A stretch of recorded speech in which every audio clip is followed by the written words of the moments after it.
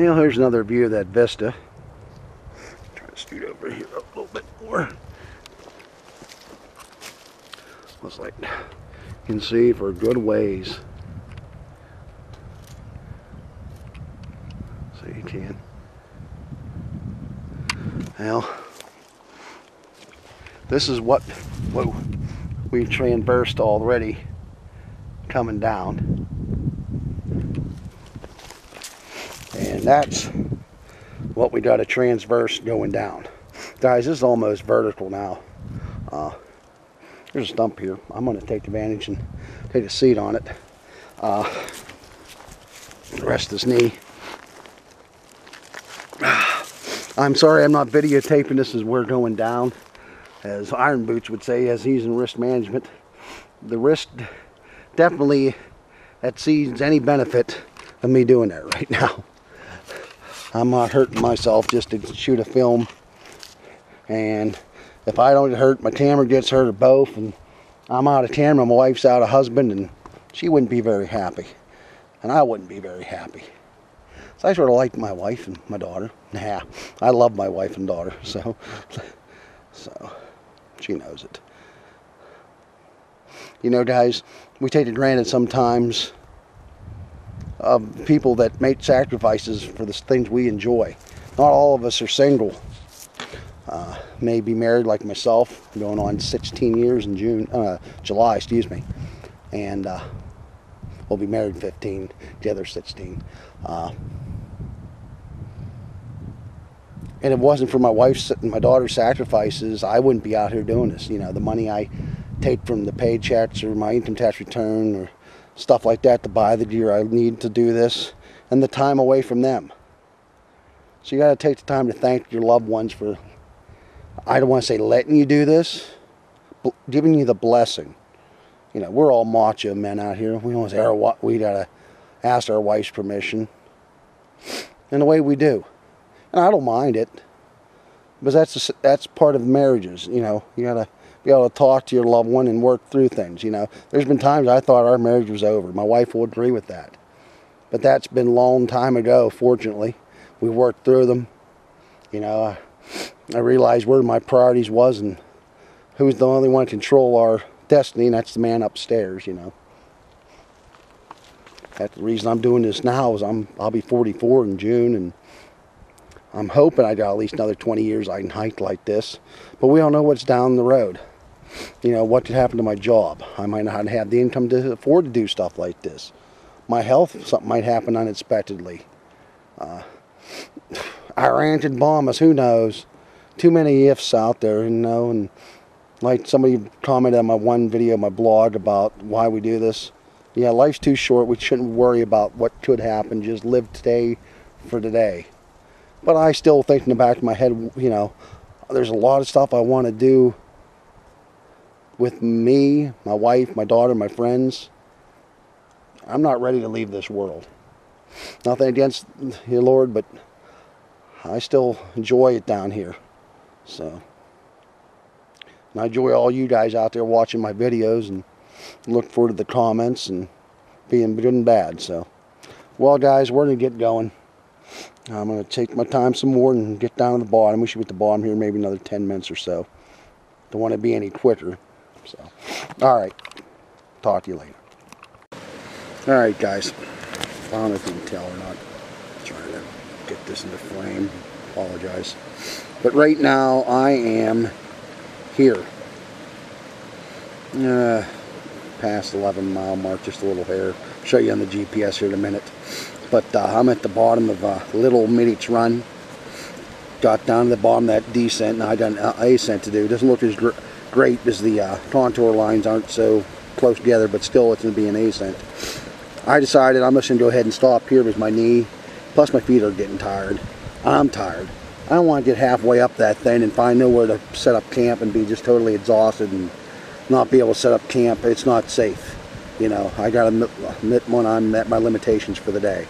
And that's the thing, I saw a bunch of nice campsites. Should have probably just stopped at them, and it would have been a relaxing night set up tent. You know, I'm going to have to sit here for probably 20-30 minutes just to regain my composure before I can even set up camp, because I'm plumb tough it out, to be honest. So that means we're 11 miles there. That means we got 9 more miles to go for tomorrow. So by my GPS, so we're at 12.3. We've been averaging about 2 miles, 0.1 an hour. It was greater than that, but thanks to that hill we just did, different story.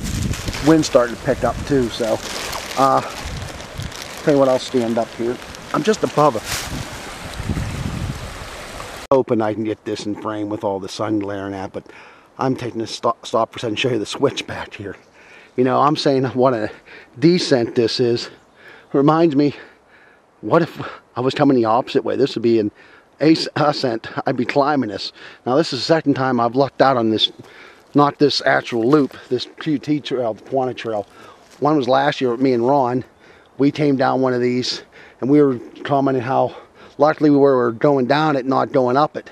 There were some tough climbs, but nothing like coming down that one. So thankful I'm coming down and not climbing up it, because it'd take me all day just to get up this damn thing just about. So, well, we're making progress slowly but surely.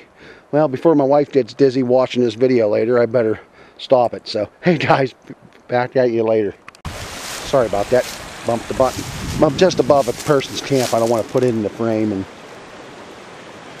but I'm at the bottom of this ravine here, so this draw. So you can set tents there if you wanted to, over there where the gas well is. But here's some shade at least. Firing, but I won't be doing a fire. This time of year you're not allowed to burn open fires from March 1st till I believe it's June 1st due to the threat of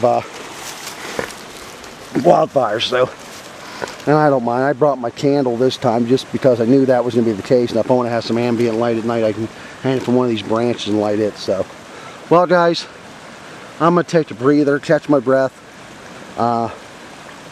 and we'll get back to you after I get camp set up and that after a while. I'm going to take these boots off, let my feet air out and all that good stuff. So, stay tuned. Alright guys, we're in my campsite set up. I'm not going to put the rain fly on tonight. It's not supposed to rain, so why put the aggravation through it, get the ventilation through it. It's supposed to be down to, around here probably in the upper 30s. Well, sleeping bad, and I slept fine down to that the other day in that tarp shelter from Werb. So went ahead and threw my candle lantern up just in case I need some light, which I might light it. It'll stay on all night, but it's so close to the road, I don't want people knowing where I'm at in case some drunks driving by, you know. Have my bear rope hanging up there for my bear bags beside me right now, because I'm going to start supper here in a little bit. Bang. And I showed you before, my water source is right here. My Camelback. Been through almost 2 Camelbacks today I drank. So that's 2 liters there. So almost drank 4 liters almost. Not including that I chugged up a couple times on that 32 ounce or so. But they got a fire pit, but like I said, you can't do anything this time of year because of the burn ordinance. So I'll just set my alcohol stove up here to heat my supper, rinse it out before I go to bed, hang all my food up top, and in the morning I'll make my coffee, maybe grits, depends what mood I'm in the morning. Now all I gotta do is decide what I'm gonna eat for supper tonight. Don't know if I want deer stew or Spanish rice. Everything I got causes a heartburn. The pasta is just too filling. I'm not in the mood for that. And just had chili last weekend, so I'm not in the mood for chili already again. So, but all decisions.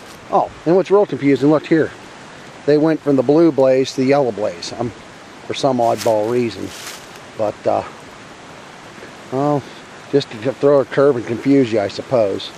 So we're supposed to be 3 miles from the main trail, so that's a good sign. So, but okay, maybe I'll see you once I got dinner started and before I go to bed, which ain't gonna be long tonight. I am exhausted. So, guys, thanks for coming along with me on my journey today and tomorrow, and everyone, God bless.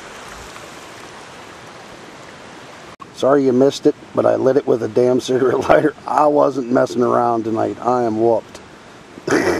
Still took 3 flicks of the bit to get light the fuel.